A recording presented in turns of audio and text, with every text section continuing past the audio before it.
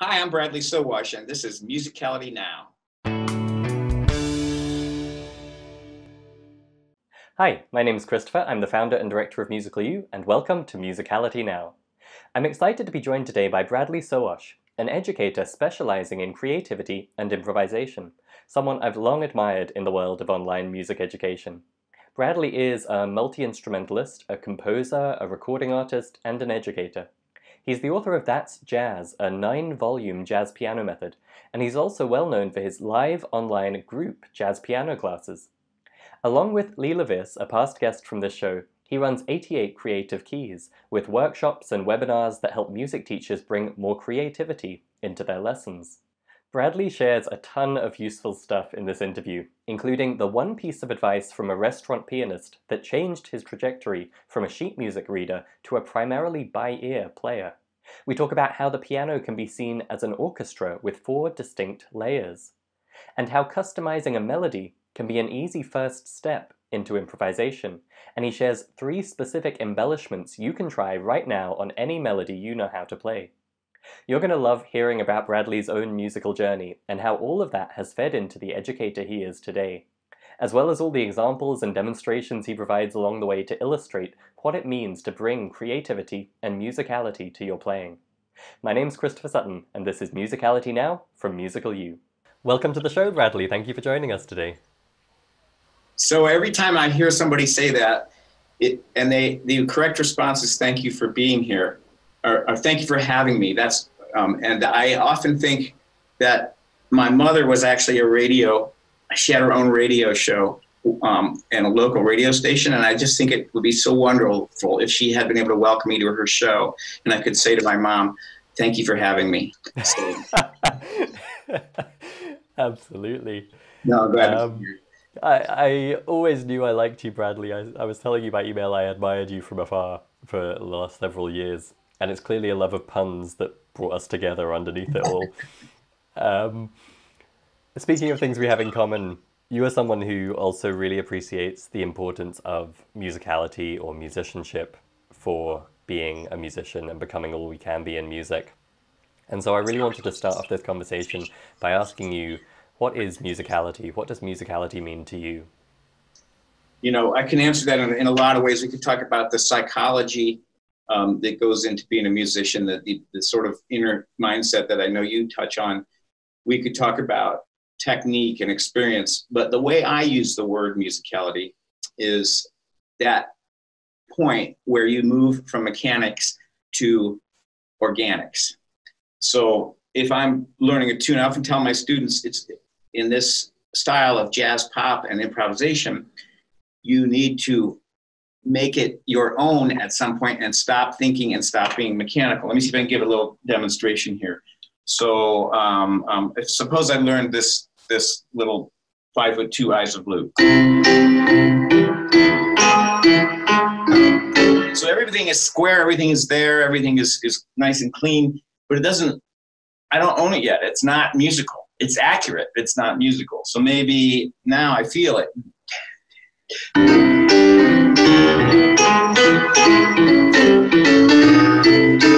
You know, I'm bringing myself into it. So I use musicality to describe becoming what I said, from mechanical to organic. Wonderful. Well, I definitely want to unpack some of that later in the conversation and help our listeners understand what just happened in that before and after you demonstrated. These days, you are very well known among piano teachers in particular for helping them understand how to bring more creativity into their piano teaching. And I'd love to understand how you came to be such an expert in that area. Were you someone who grew up finding themselves easily creative on the keyboard? Were you someone who felt like a natural or got told they were talented? What did your early music education look like? So my music education was a requirement in my house. There were 3 brothers, of which I'm the youngest, and we all had to study piano lessons. And as it turns out, my piano teacher was the same piano teacher who taught my mother when she was a young girl. So my piano teacher was ancient, and to a sensitive 8-year-old boy's nose, her mothball sweaters and coffee-stained breath was intimidating and strange. And I also used my mother's own method books because she hadn't changed to any new resources. And so it had the same circles on it that she had made in corrections for her. And I asked her at one point that this was all very nice, playing. But what about, could I write my own music? And as I recall, and sometimes memories and myths blend, I believe she said, why would you want to write music? All the good music's already been written. So I said, well, what about just improvising my own music? And she said, well, improvisers use a lot of patterns, so we're going to study hand exercises and then you learn patterns. And 20 exercises later, I'm still not improvising. And I was just discouraged. So I took the logical step of deciding, instead of being a dedicated musician, I became a dedicated skier. The obvious plan B. Enough of this. But at the same time doing all of that, my family had Friday night jam sessions, not sort of in any regular scheduled way, but we just goofed around. There was a lot of instruments in the den. And my mother and father had met by playing in a very local, not big deal, but a local big band called the Joe Hoff Orchestra, who was my uncle. And so we had trombones and trumpets, and my mother was the singer, but she could also play that sort of pumping piano, and so it was around that. And then my older brother went off to Indiana University to be a composition major. And when he came home that summer, he's kind of intellectual and geeky, and most of his friends were away, and he was kind of bored, I think, because he decided to teach me freshman college theory, even though I was only 8 years old. And then he did theory, the second year of theory, the next summer. So I guess I had this advantage of being around music a lot and having an early take on theory. In fact, a lot of the way I got through college was tutoring other students in music theory and even trading theory help for math help, of which I'm terrible at math. So I forgot the original question, but along the whole way there, nobody ever told me I was talented. Nobody ever said you had a special gift. I've got short fingers. I just liked it. And I just imagined that, I would make my own music in spite of not liking my teacher and quitting those lessons. And then around, when I was around 12 years old, had been composing and messing around with my brother's music theory instruction. We heard a guy in a restaurant playing piano with no music. And it had a little bass and drums and piano. His name was Louis Mendez. And I went up naively and pulled on his pant leg to the stage and said, "How do you do that? How can you play with no music?" And he said, without skipping a beat, "Learn your chords, kid." And he was right. And later, I told my parents I wanted to get to know him, and he became my teacher. So I learned some jazz from him and the whole improvisation approach. And then just to take it a little further, when I went to music school, I applied to several music schools and I couldn't get in because I flunked all the sight reading exams.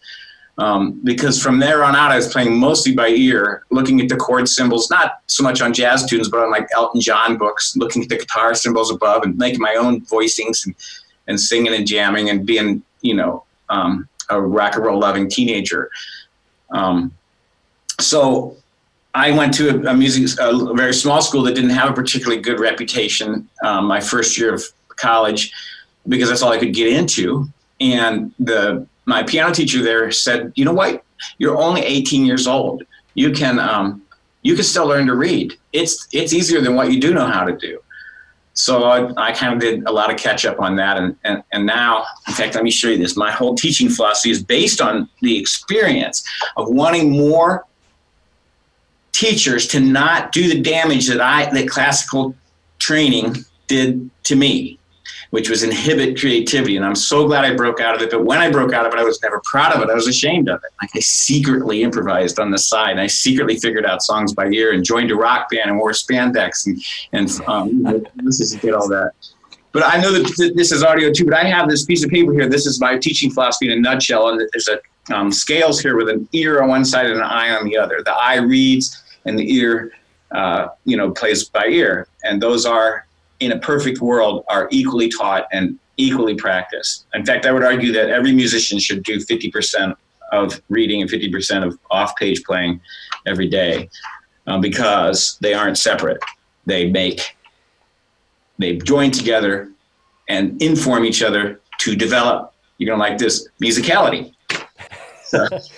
Terrific. Well, I want to continue with your story in a moment, but first I want to unpack that a little bit, because I had the pleasure of interviewing your partner from 88 Creative Keys, Leila Viss, a little while back, and she was telling the story of how it was an encounter with you that really unlocked the whole creative side of piano playing and piano teaching for her.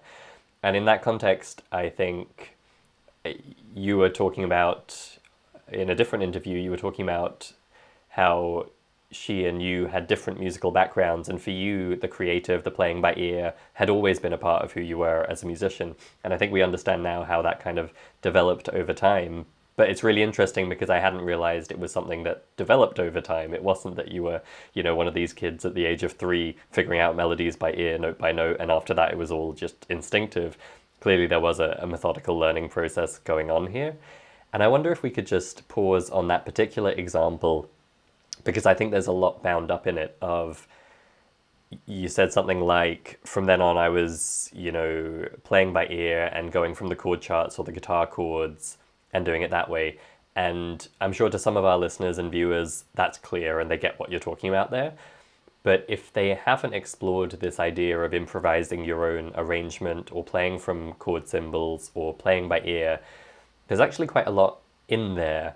And so I wonder if we can just unpack a little bit, what do you mean if we take that moment when you were starting to explore this stuff, you hadn't really been figuring stuff out by ear, you maybe didn't understand chords, you hadn't, as that guy told you to do, learned your chords yet. What did the process look like if you picked up an Elton John book or something? How did you go about that, and how does that relate to being creative or playing by ear? Great. Well, there's another brother, the middle brother, at this time had a band called Live in the Blues, who was playing around local. I had lived in a small steel industry town in central Ohio. And, and he had gigs around town and was playing with a cool saxophone player. You know what I mean? I was like, look, those big guys, and he even plays sax and closes his eyes when he plays. Oh, that's so cool. I want to do something like that. I had the typical, if you're lucky, admiration for both my older brothers, and I just wanted to be like them because I was the little haymaker was my nickname by them. I wanted to be the big guys. And anyway, and so it was the middle brother who actually broke down the chord symbols for me, because the older brother teaching music theory, that gets pretty quickly into like counterpoint and parallel fifths and kind of hard stuff. The classical music theory is kind of misses in some ways some basic skills, like what in the heck is an E flat major 7. So my first experience with chords was actually not the Elton John books. That followed pretty soon afterwards because he was the big name then. And but I had on my piano growing up, somewhere we'd gotten a great big poster of diagrams of all the normal chords on the piano, not just triads, but 7th chords as well. And I remember laboriously going through and learning to play Misty by Hoagie Carmichael, 1 chord at a time. It was like this. Look at the poster. Yeah. B flat minor 7. I didn't know what inversions were. I didn't know how the chords went together, but I just imprinted the chords to that tune. And in retrospect, I might have started with a little bit easier tune because it's got some pretty strange harmonic shifts in it.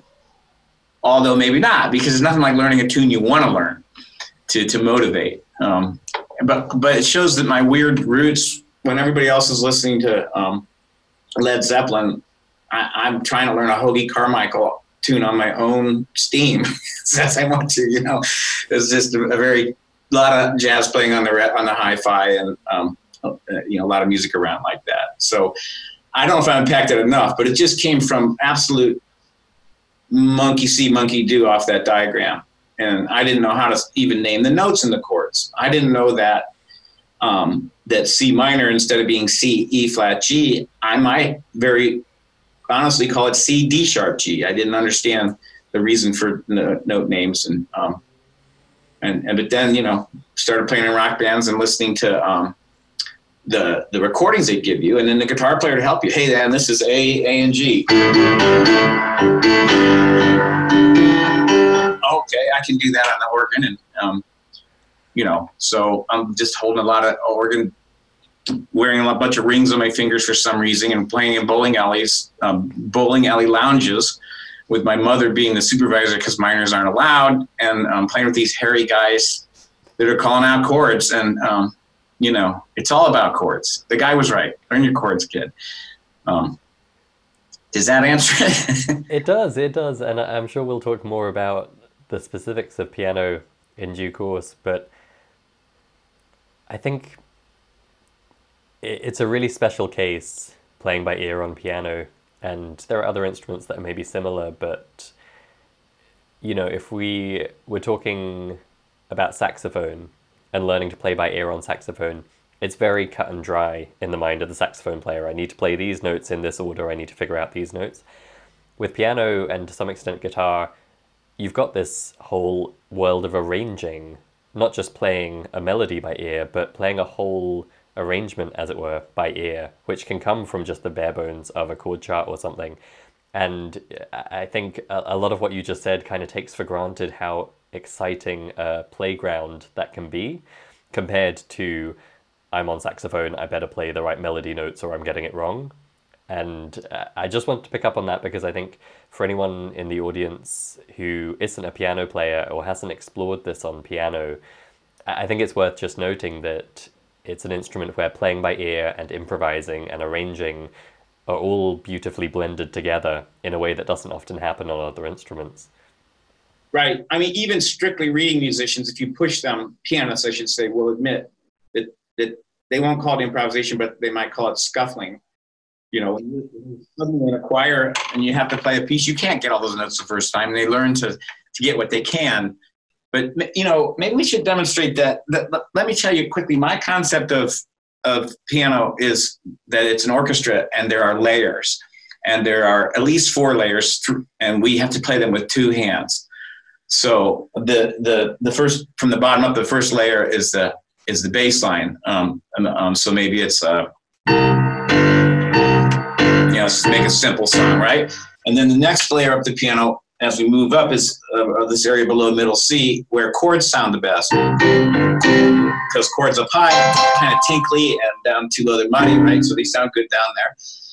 And then we add to that the melody, but now we've run out of limbs. So we have to, there are all kinds of strategies to get the bass and the chords at the same time, such as stride, or to play the melody and the chords in the same hand. Something like, let's say, so now we can freeze up our left hand to play even a more elaborate bass, etc. And then in between there are fills. So that is imitating, if you have a bass player, a guitar player on chords, maybe a melody player as a singer, and we have, I'd say, clarinet on the fills, you know.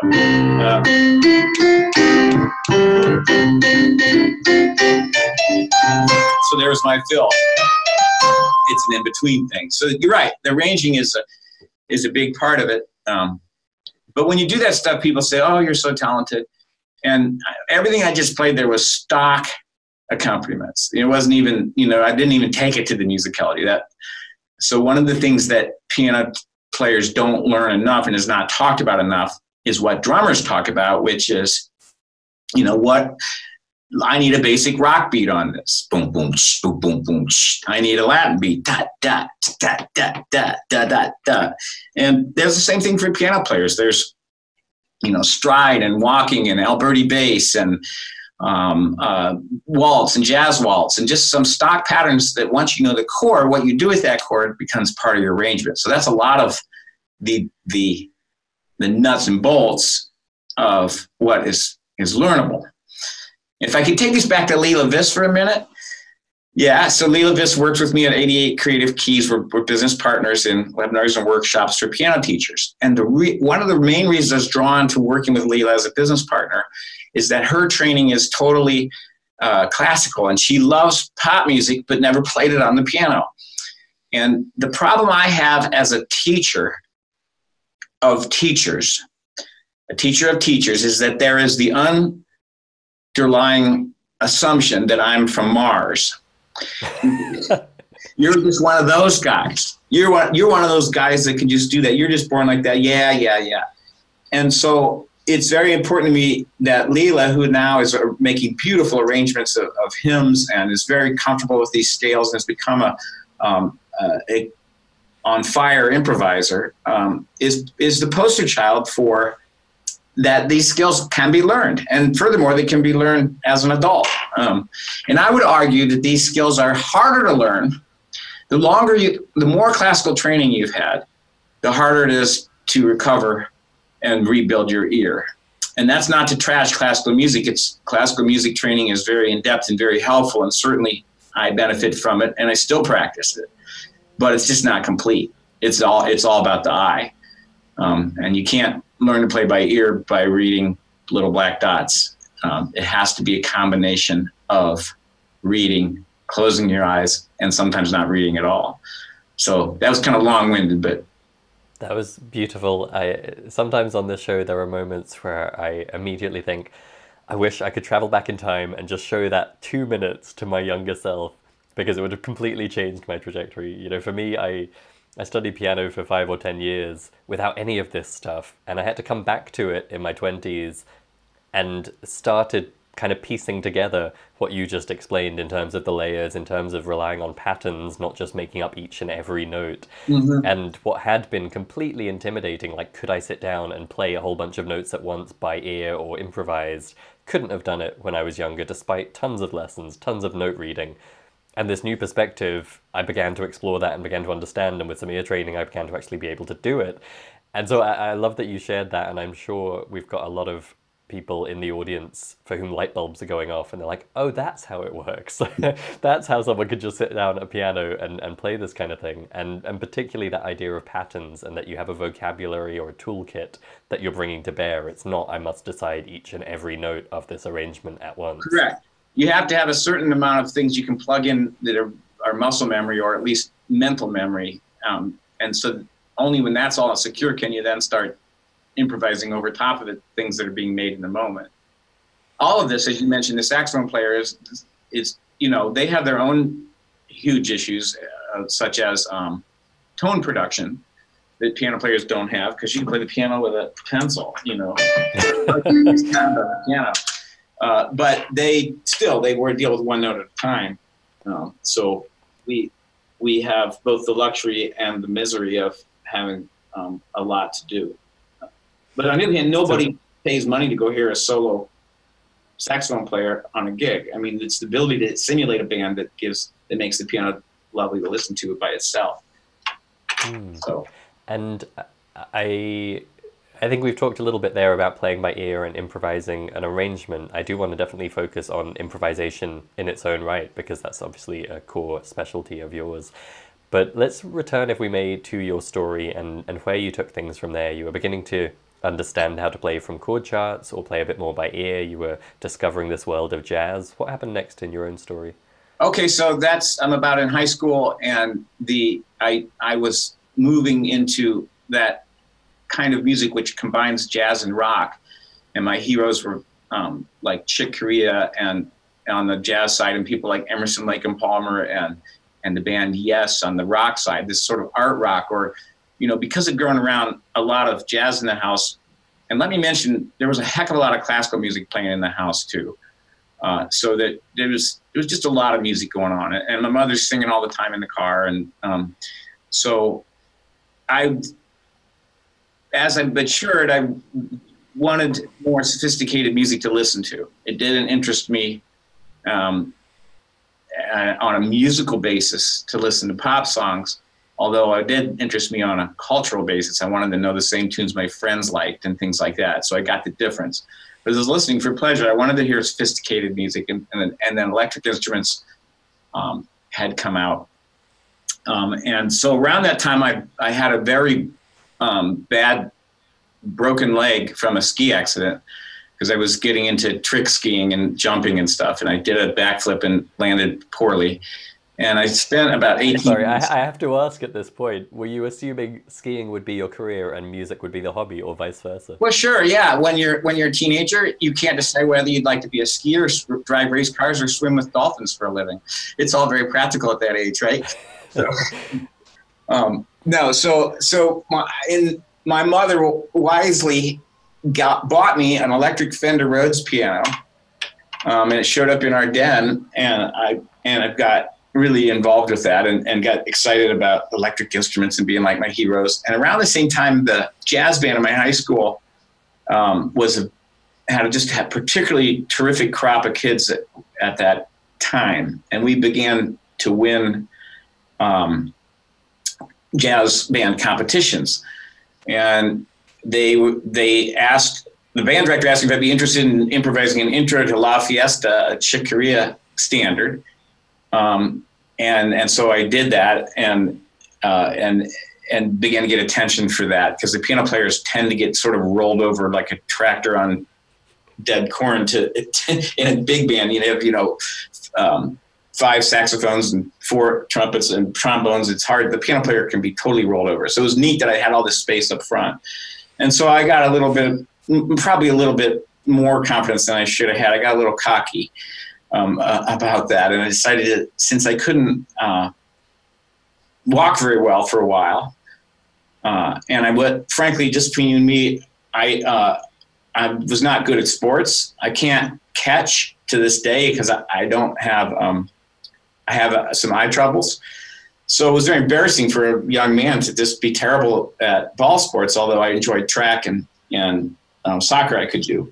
So the point is, you're looking for at that age some identity. You're looking for something to be proud about and something to wow your friends with. And it seemed like music was going to be that for me.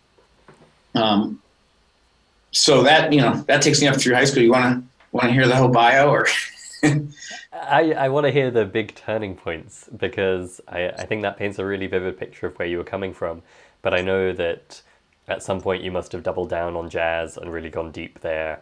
Okay. And I know you had an interesting kind of career, a serious performing career, before you really went into education in earnest. So I wonder if you could explain how those things happened. Okay, sure. Yeah, so so when I went to college after my first year where I got my reading together and everything, I decided to go to a larger school. So I went to Ohio State University, which at the time was the largest school in the world. So it's definitely, it had 60,000 students. And it was a nice chance for me to rethink who I wanted to be, because you didn't see the same face every day. And I became a composition major. And it was, again, stuck. It was, again, a 19th century approach to music. I was being forced to write fugues, and then on the one hand, and to be more modern, I was forced to write 12-tone music or bump squeak music, And I had no time for that. It was I had played too many gigs by then to understand that people wanted to. I wanted to relate to listeners. I didn't want to push forth the envelope of the history of music. I wanted to play for people. So around that time, I wandered over to the dance department and took a dance course, a modern dance class, and just to see what that was all about. And there was a very lovely teacher there and a piano player. And the teacher is now my wife. So I met her there, and although it was a long trajectory till we hooked up, but that was the beginning of it. But I noticed the piano player was playing on the side there, again with no music, and the dancers needed the music to swoop and play. They're doing a waltz, and they needed not just they needed. So they would jump, and the music mattered. And I went straight to the head of that department and said, I need to be a dance accompanist as soon as possible. And that saved me from the tedium of music school, because music mattered there. So around the same time, I joined a traveling rock band. And so I was playing dance classes in between classes, studying music, and on the weekends playing a lot of rock and roll. And eventually I just actually literally physically dropped. I had big backaches and troubles, and I went and got my kidneys checked and all that, and the doctor said, "Son, you're burning the candle at both ends. You gotta cut something." So I cut the rock band. But the dance thing went on for years and years. I moved to New York City after college, and I brought all my little compositions in my box. I'd written a lot of music. I wanted to be Aaron Copland. I have a letter from him on the wall over here. He was my hero, but I would settle for Leonard Bernstein. And I thought that there was a job occupation called American composer, but it wasn't evident. I had a skyrocketing plummet to obscurity in New York City. But I continued to play for dance classes for years there. And a dance class, in a ballet class, they often ask for the music of when the ballet was the popular art form. Sounds like this, a lot of Chopin or Strauss and so on. But in a modern dance class, they just want to say, we kind of want like peanut butter music, and it's sort of like, and then you watch the move and you think peanut butter. So that's legato, I guess. Yeah, like that. The teacher would say. And later on, we're going to do some quick footwork. You just need to come up with it right there, and you need to make it square in terms of the phrase length so it fit the dance. I did that for at least 4 hours a day for 8 years. That's how I made my living in New York City. And then I'm playing jazz on the weekends at weddings and stuff like that. So just to keep going, we moved to Belgium because my wife was a performing concert dancer, and she was in residence at the Théâtre de la Monnaie, which is the opera company in Brussels.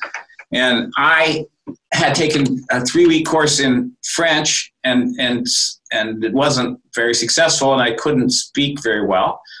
And so I started doing some gigs as a American pianist that knew something about jazz, and people started really listening and asking questions, because Europeans tend to value jazz as an import more than Americans where it's indigenous.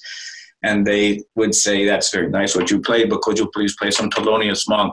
And they're asking for sophisticated, very aficionado type tunes. And I thought, oh my gosh, these people are listening. It matters. So I didn't have anything to do all day because I didn't actually have papers to work. I had to just get paid cash and so on. So I just spent a whole year practicing. That was the year I turned it around. I practiced all day long. I'd go out to the fish market, the vegetable market, bring home dinner, and then practice again, because she was buried in rehearsals. So that was I think at one point in your life, to be a professional musician, I think the trajectory goes like this. The best first teacher you can have is almost like a childhood TV show. Isn't music nice? Look at this. Doesn't this sound great? To have you fall in love with it. The next teacher you need has a little bit higher expectations and shows you the ropes and is able to actually give you the skills you need. And the last teacher you need is either to be scared out of your pants or have a complete tyrant who forces you to do the necessary hard work to take it to a professional level. And I have a theory that if any of those teachers are out of order, people quit. Because if you get the tyrant early on, it'll just break you.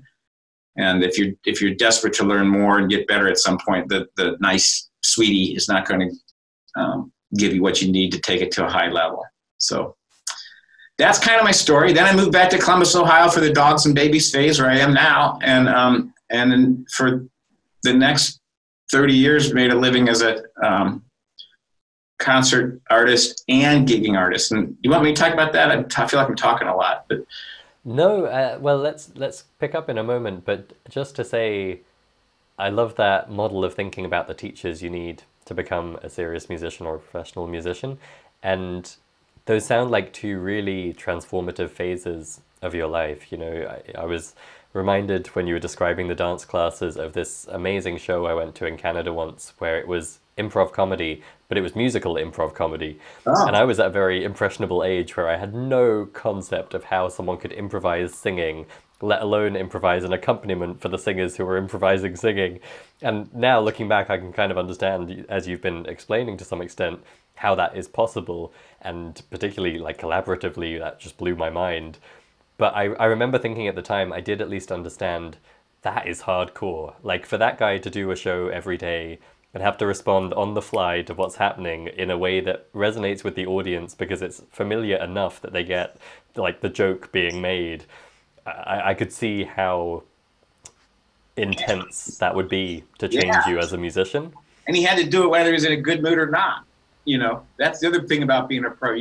And every once in a while, some of my students will say, I don't really like this style, or I don't want to learn that tune. And it's kind of, oh, you know, 80% of the music that I played as a pro performer was picked by someone else. I didn't even think of it that way. You know, this is what the set list is. So it's, I don't know where I was going with that, but. And it sounds like you had a genuine love of jazz. You know, you were describing it as kind of having to respond to the demand in terms of playing Thelonious Monk rather than Gershwin or whatever you might be instinctively wanting to play as an American aspiring composer. But tell me a little bit about how you were thinking about jazz at that stage, because I know that today if someone rocks up to bradleysowash.com, they're going to see Jazz for the Rest of Us alongside your photo. What did jazz mean to you then? And maybe you could also share what it means to you now, if that's changed. So Jamie Aebersold is a wonderful jazz teacher in Louisville, Kentucky here. I went to his camp and he said, jazz is the freest music you will ever play. And that's what resonated with me. I heard that and thought, yeah, that's what I'm drawn to. Because even though I'd grown up around it and heard it a lot, of course, most people they work backwards in their musical taste. So they start with whatever's current and then find out who influenced them and then who influenced them. And the further you go back, you find that there really is nothing new under the sun. It's just new twists on old ideas. And so what drove me to it was actually not first the sound, but the approach. So while I've come to love swing music and I adore Brazilian, the Brazilian streak in jazz, and I still love jazz rock, it was the idea that you are not only allowed to, but expected to personalize every moment of your playing. And that just thrilled me. I'm a kind of person that loves to make things. When I'm not playing the piano, I'm in my wood shop. Nothing makes me more happy than being in the zone and creating something. And here is a way that I can do this with music. So to this day, I still describe jazz as an approach, not a style. And that approach involves already knowing the harmony, already knowing the structure, and imposing your own ideas onto the top of that. Yes, it's possible to do free improvisation where you just play whatever comes to mind, but most of the time there's a structure. So jazz is any kind of music where people are able to leave the moment, close their eyes, and improvise. So let's look at that. That could involve a hot banjo solo in a bluegrass band. I would say that's jazz. It could involve an older style, if anybody would still have the guts to do it, concerto player in a classical orchestra setting who actually does not rehearse the cadenza, the big point right before the end of the concerto where they show off. Over the years, that's all been codified and people have learned it and written it down. But the original intent was that the musician made it all up and showed what they could do. If it's a hard rock band and the guitar player's suddenly in the spotlight and his eyes are closed and he's wailing away on a beautiful blues lick, that's jazz. In other words, when we talk about classical and jazz, we may as well be saying, in my book, written and precise and versus deliberately vague to leave room for your own musical input. So that's how I see it. That's beautiful and really valuable. I think we get so caught up in the way culturally we think about genres, and classical is one genre, that means it sounds a bit like this and these are the instruments used, and jazz is this other genre and it sounds like this. But I love that perspective, that actually it's much more about how you approach the music and how you express yourself, and maybe the ear versus eye thing, than it is about, are you playing seventh chords and a blues pentatonic when it comes to the solo. Right. I mean, you could play Bach in a jazz approach. You could play. I actually a year ago I taught a course on the Beatles on jazz piano. So it was rethinking those pop songs in a jazzy way. There's also, jazz has the vocabulary you just mentioned, a lot of seventh chords and ninths and 13ths, those wonderful. This is great chords, and so there's just a real rich sauce in the normal vocabulary of a jazz musician that is exciting. So it's maybe it's maybe a redundant question at this point, having just heard that, but were you thinking at that stage, and do you think now, that jazz is kind of an advanced level of skill or an advanced way of playing music? Because I know a lot of listeners in our audience probably have the same worldview that I did in the past, which is there's kind of classical and rock, and then blues is this slightly more advanced creative thing, and then beyond that is jazz. And there were definitely some method books to blame for me having that worldview in terms of basic, intermediate, and advanced, and mapping that somehow to the genres or the styles. But I imagine your answer is no to both of those questions. Right. So I wrote the best-selling jazz piano method in the world. Is it because it's brilliantly written? I don't think so. Is it because it has cool illustrations? No. The reason it's popular is that it starts simple. It starts easy. It's called That's Jazz. It's a 9-book series. And it's because I'm a firm believer in, if you begin improvising and playing by ear alongside reading early, then it is no big deal. And if the teacher doesn't show their cards and say, now, I know this is going to be really scary for you, as it is for me, because I hate to improvise, but we're going to try this today.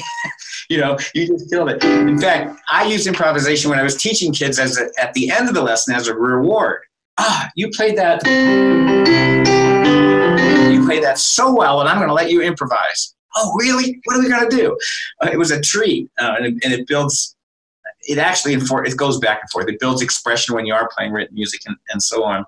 But the reason historically that jazz is regarded as difficult is that the first jazz educators were teaching in a university environment. And in a university environment, in order to get tenure, you have to be complex and use hard words that the review committee doesn't understand.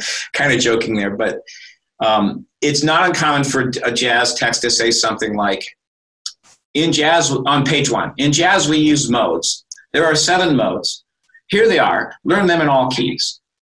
Okay, I'll see you in a year. Jeez, and that's not necessary. Jazz doesn't even, improvisation doesn't even begin with crazy scales and chords. It begins with simple personalization of a melody, simple embellishments, phrasing, little things that makes the music your own music. Some people are doing it already and not even knowing it, and they get their hands slapped by an overly zealous, precise teacher. You can tell I have a chip on my shoulder about that. And then it squashes that creativity. So there's a place for being accurate, and there's a place for being perfect, but it can't be your whole education or you'll suffer. Because I spend half my time putting balm on the burnt wings of recovering classical musicians who are terrified of wrong notes. It's not necessary. Music is a blast. And do I play wrong notes? All the time. The first thing I say in a concert before I sit down, I sit down and I look at my hand and I say, I don't know a lot of people out there, but I have 88 friends in front of me on these keys. And the second thing I say is, I'm going to make a lot of mistakes tonight.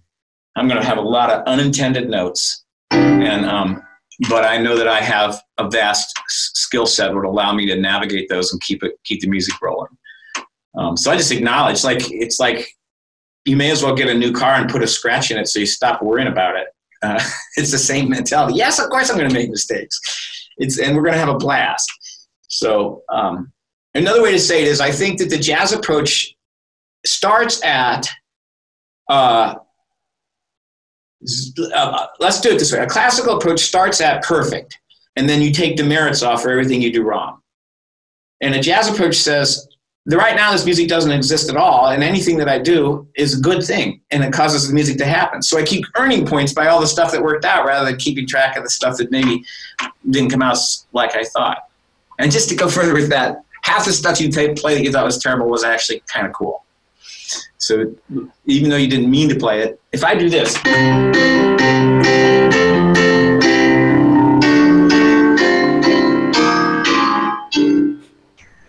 So was that really sophisticated and neat or wrong? You don't know. So, right? You know, so you go with it. Okay. Oh, maybe he meant that. Anyway. Love it. Well, I know that there's a lot of people in our audience right now feeling a new enthusiasm and passion for the possibility that jazz might be accessible to them and improv might be accessible to them. I'm going to ask you for some practical pointers on both of those things, but I'm going to leave people dangling for a moment because I do want to finish the last stage of your story, if we may. You clearly have strong feelings about the way music is taught, and you've moved more and more into education, educating piano teachers, teaching students directly online. Tell us a little bit about that phase of things for you and how you took that trajectory. Okay, so yeah, I have a little, in the movie that they make of my life and put in all the museums. They're going, just totally teasing. There's going to be a scene called Epiphany on Rich Street. The Epiphany on Rich Street happened when I reached a point in my career where I was playing more and more concerts. But at the same time, in order to feed my children, I was also playing cheesy little society gigs. So maybe you're the man behind the FICA tree at a corporate bank meeting for their Christmas party. Or, you know, can you just give us a little music here to warm up provide social lubricant as the party gets going, and just racing around doing all these, working blue-collar musician gigs that you need to fill in the blanks. And at the same time, I'm doing concerts. So there literally was a night where I played a Friday night concert, I think in Cleveland, took bows, sold CDs and signed autographs for 45 minutes, drove home. And the next night I went to a house or some kind of party, and I came to the front door in my tuxedo with my gear, and the woman said, "Oh, you're a musician? You can't come in the front door. Go around back. We don't let musicians in the front door." And that was an extreme example, but I began to feel a weird pull between, on the one hand, people actually paying money to hear me do my thing, and on the other hand, being completely ignored on my daily bread gigs, as where the music was, I could have just sat there and wiggled my hands and played a recording. Who cared? And so I hit this point where an awful thing happened where I started not caring how I sounded. And the good side of that was I would give myself challenges to stay awake. Let me see if I can play the melody in my left hand for a change and the chords in my right. I wonder if I could play this. Let me change keys every 8 measures. I would do my things like that. But even that got old. And I just got literally teary or anxious, or I got to where I couldn't, I reached a point where I would rather flip hamburgers than trash my art form. And so I played a bank party, and I brought my rig, and it was snowing on Rich Street, and I got chewed out by the doorman for coming in the wrong door again with a big case. I set it up. There was a barbershop quartet there who had no singers who were out of tune. They insulted me and said, how they had to practice and not just roll into gigs, and did I practice. Then I was introduced by the wrong name. And I just sat behind this FICA tree on my piano thinking, this is the last gig I'm ever going to play. I hate this. And I walked out with my rig on my rig is a big, like a wagon with my big keyboard on it, and amplifier and all that. And I crossed Ridge Street. It's snowing like crazy. And the little wheels in the front went in a pothole, and everything dumped in the street. And my keyboard case opened, and a microphone rolled out in the snow. And I'm standing there in a tuxedo in the snow. And then the light changed, and the car started beeping at me. Get out of the road. And I thought, I'm not going to be a musician anymore. I am done. Literally, I just hit, that was it. I don't care what I do.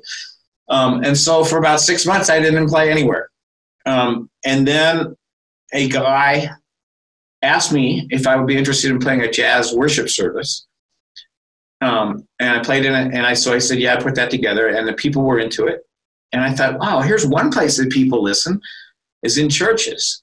So I did a lot of church playing, and then I put a sign up down the street and said jazz piano lessons and my phone number, and then started to build a studio there.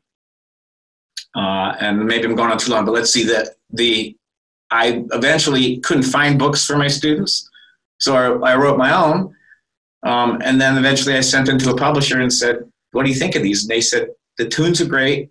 Write down how you teach. Write the teaching part too.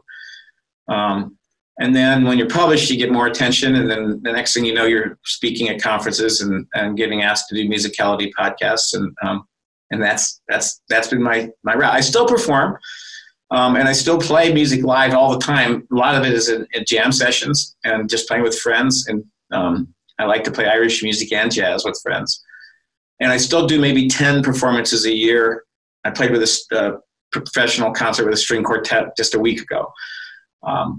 But I don't rely on that anymore. And that pressure's off, looking for gigs and being ignored and traveling and being alone and lonely on the road. And instead I get to help change people's musical lives, and I love it. I'm all in. It's not something I do wishing I was still out on a stage somewhere. This is what I like doing now. Tremendous. And the world of music education and piano teaching in particular is much richer for that epiphany on Ridge Street having happened, no doubt. I know that our audience are hungry for the practicalities, the nitty-gritty. We've got them excited about improv and a new perspective on jazz, and whether they play piano or not. I know there are some who are like, but what do I do? Like, what could I try today or tomorrow? What could I do to explore this? And I wonder if you'd be willing to share, you've had such experience teaching. I know you'll have a real appreciation of both the kind of mental blocks or barriers people might have around improvising or indeed jazz, and maybe also some of the exercises or techniques or strategies that can help them get a handle on it and get going. Yeah, I can do that. I have a couple of general ways to get started. The first thing I would just say is what we talked about. Learn your chords. It doesn't matter if you're a piano player or not. The chords open the door to so much. You can't hesitate. And sometimes people say, well, I know my chords. D chord, let's see, that's D. That's not knowing your chords. You have to be fluent. It has to be instant. So C, F, B flat, D flat, D flat, D flat, F sharp, B, E, A, B, E, C. There can't be any hesitation. And that is a big obstacle, but it opens up so much. The second thing is, do not underestimate the importance of a steady beat. A few minutes ago, I demonstrated some deliberately off notes on Mary Had a Little Lamb. But the reason you accepted it was because I kept the groove happening. So you can get away with murder as a musician if the beat is steady. And so what do we all do? We make a mistake. We stop and fix it. We pause. We go back and we work and we fix it. And then what we're actually doing is burning in the pauses and having no groove. You can literally play garbage, and if you had a steady beat, upward. Let me just set it up. Okay, here's garbage.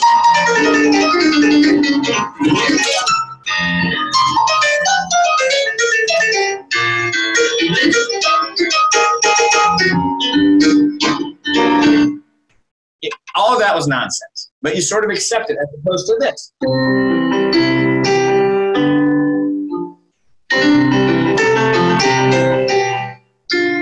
Oh, I mean, all that stop and fix. It's right notes with no rhythm is not music. If the beat's not steady, the piece is not ready. So those two are general comments. But in order to personalize music, the process is to go ahead and use some cerebral devices, to have techniques which you think about and are deliberate. So in a sense, you're imitating. And then after a while, they become your own, and they come out by themselves. In other words, intuition doesn't just happen. You have to first have to feed in ideas. And there are specific ideas, and you can name them. So maybe I can show you a couple embellishments that can be used on any tune. They're generic. They're devices. They're tools you can plug in. So does that sound good? Perfect. Okay, so let's say we're going to play Twinkle, Twinkle, Little Star. And without any patterns or anything. And we would want to go through a nice process where we decide what left-hand pattern we want, or what kind of accompaniment we want under there, or what kind of backing track we're going to put on our automated drum machine. We might want to go through that. But right now, let's just look at that melody. And there are three ways that work on any melody to dress that up a little bit. And one of them is, the easiest of all, is simply to repeat some of the notes. It seems simple, but and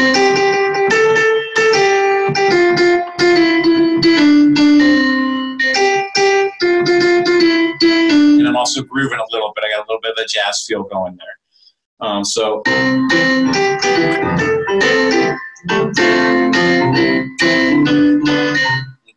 So by repeating notes, there's other things that come with it sort of instinctively, like their notes tend to move a little bit to make room for the repeated notes. There might be some rests.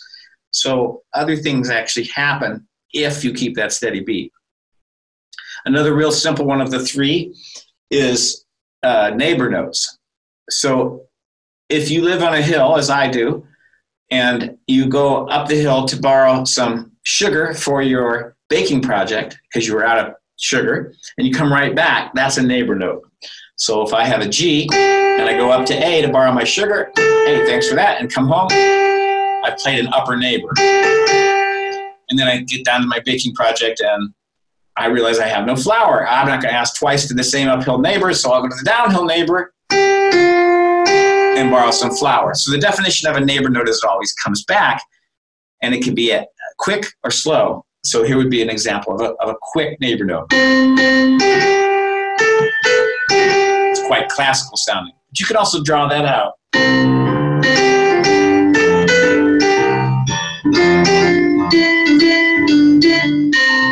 So I put both upper neighbors and lower neighbors on there. It's just an away and back. But what note do I go to? It doesn't matter. It doesn't matter. As long as you get back to the note that's the target note, you can play any note you like. In other words, maybe it's a half step, maybe it's a whole step. But what if it's in the key? Just do it. If it doesn't sound good, then change it. So the last one I call fill notes. And sometimes they're referred to as passing tones, although I think of them a little bit differently. When the music has a gap in the melody, a large space or a large interval, you have the opportunity to fill that in. And Twinkle, Twinkle, the third note of that has just a point right there where it does it. We have the first note of the scale, and the third note is the fifth note of the scale. 1, 2, 3, 4, 5. Right? So you can simply fill that in. Again, what notes do I use? Try things. I mean, you can get as interesting as you like, but if we combine those all three, now it's kind of a simple bass here.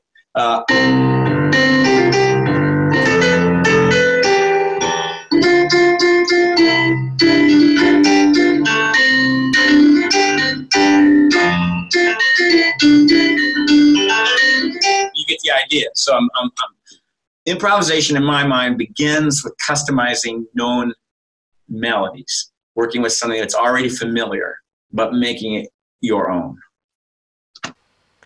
Love it. That's such an elegant way into improvisation in terms of demystifying it and I guess removing the intimidation factor a lot, because you have that known starting point and you're just taking little diversions away from it rather than looking at the blank canvas and panicking because all 12 notes are possible at any given time. Right. And then the other thing about knowing your chords is if I'll tell you what terrifies me is 8 measures of the same chord. That's when you actually just get through the chords on a busy song, it takes care of you. There's a lot going on in there already. You know, earlier I did this. So we just by running those chords, all chord tones, all notes in the chords.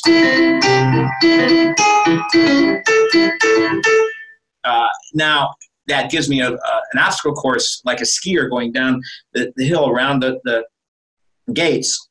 Those become chord points where I have to deal with them, and that is sort of the next step after embellishing, is acknowledging the chords that are there in your playing. But yeah, I can't teach it all today, but absolutely. Well, on that front, I'd love if you could share a bit about how you are teaching these days. Obviously, you have, I think, at least a couple of very popular series of method books that can be used by students, but you're also doing a lot online. And in particular, you're doing online group piano lessons. Tell us a little bit about that. Okay. Just to touch on that books, I just saw yesterday somebody said, I see this all the time, you can't learn jazz from a book. It's one of those myths. They're out there. And the reason I find that funny is every professional jazz musician who I've ever met, and I've rehearsed in a lot of basements with getting ready for gigs, has a vast collection of jazz books. So absolutely use your ear, but you also, there's nothing wrong with book learning combined with listening. But yeah, what I'm doing now, I was teaching in this very room one-on-one for many years. And I can brag with some of my students. I have a student who went to Juilliard and I'm various award winning and things like that. So I know that I know how to turn out pro musicians, but that's not everybody's goal. And I got too busy. I just had too much going on. And again, back to Leila Viss, she said, why don't you get into teaching group lessons? And then also I'll call out Deborah Perez, who's down in Florida, and she came as a guest to 88 Creative Keys summer workshop, and she's a big advocate of group teaching. And I was a little bit nervous about that because I really hadn't done it, but I thought, well, I present all over the country as a speaker. I'm comfortable in front of people. Why couldn't I do this here? So I began to teach teenagers 4 at a time, and it worked out really well. Because if I have it literally off camera here, there are 4 pianos over here. And they could do what I broke down earlier. I could say, all right, you play the bass, you play the chords, you play the melody, and you do the fills and embellishments. And then we would switch that so everybody could isolate those skills with a goal towards eventually playing them all themselves.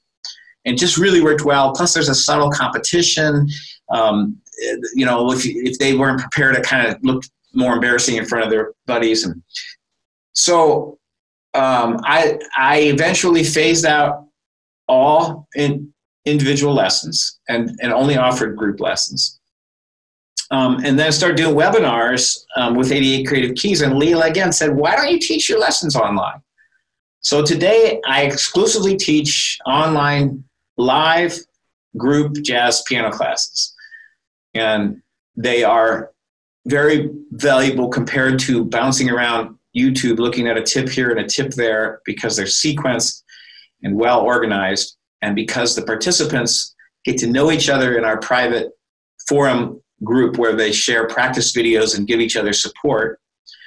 And I have detailed resources and handouts and backing tracks, so it becomes almost like a college course where you have the lecture, that's the class, you have a lab, which is what the private group's all about, putting in practice videos out there, getting the individual feedback, and you get the textbook with all the resources, and the backing tracks are very, very important to practice with a backing track. So I just love doing it. Every time one of those ends, I'm just grinning, and we have so much fun. So, you know, I'm never going to go back. It's where it's at. So. It's super cool. It's definitely another kind of time travel moment for me where I'm like, I wish I could go back and sign myself up for that, because that's exactly what I would have wanted, to have someone like yourself actually explain how all of these mysterious things worked in a practical way on the keyboard with all these amazing resources. You mentioned several resources there, like backing tracks and the textbook and so on. In the moment, for the lesson itself, it's presumably not 4 students each playing a layer in sync with each other. What's the actual group lesson like, as it were? So there are both students on screen, and some prefer to lurk or just watch only. And that is actually evidence that they have had their wings burnt, as a lot of people have performance anxiety.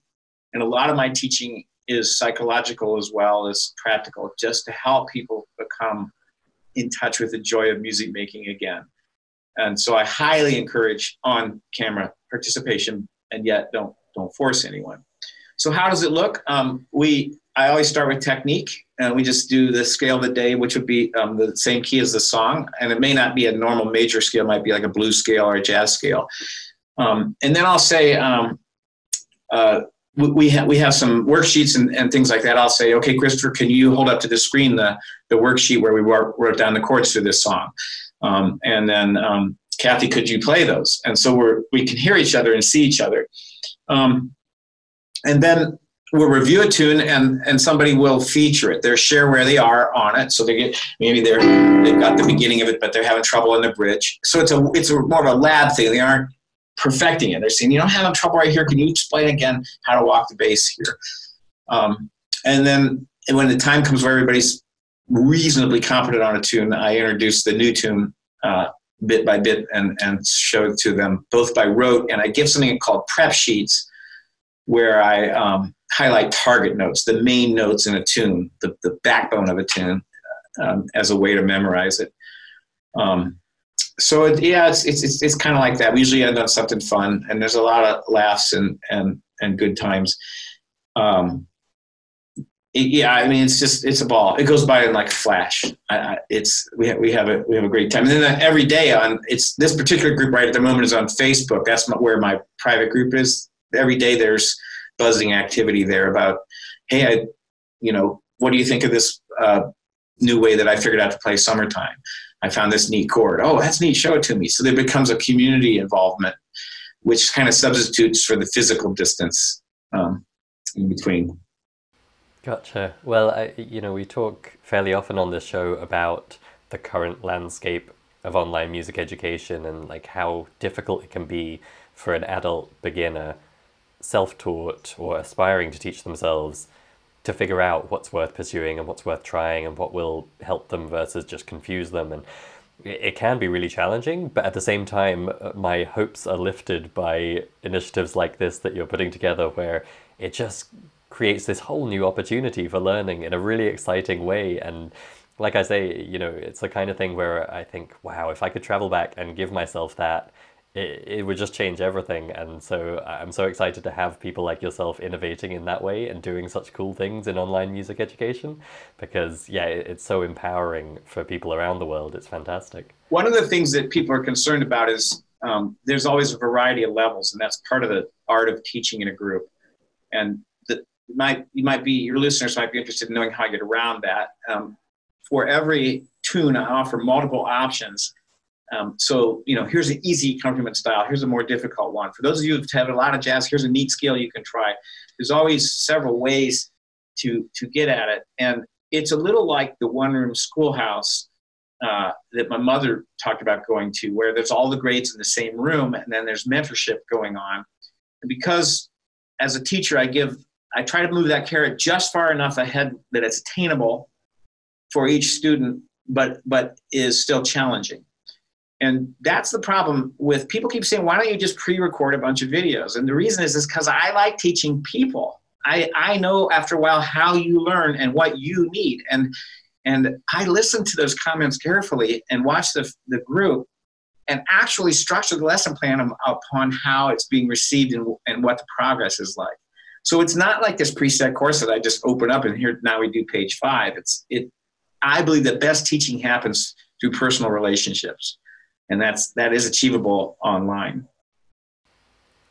Terrific. Well, one of the big challenges for me doing this podcast and doing interviews like this is that it can be really hard to not just fanboy out and be super effusive all the time about the amazing people I get to interview. And, particularly with someone like yourself, who I have admired from afar and have such respect for, I've completely failed at that today, and I apologize to our listeners if they're like, we get it, Christopher, you wish you could go back in time and give yourself Bradley Sowash, we understand.